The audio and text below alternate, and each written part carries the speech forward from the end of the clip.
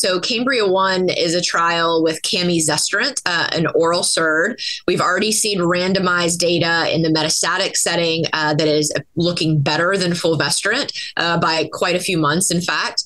And this trial is enrolling patients that have ER-positive breast cancer in the curative setting and are beginning their endocrine therapy. This particular trial is actually looking at a switch strategy. So for patients that have already been on their endocrine therapy for 2 to 5 years, to either remain on that endocrine therapy for another 5 years or switch to 5 years of camizestrant. And so this kind of resembles what we used to do with tamoxifen and switch to AI. So really kind of asking that question of, is camizestrant better than continuing the aromatase inhibitor? This is currently enrolling. It's global across multiple countries. And so we're very excited to get the 4,000 patients onto this so we can answer this question.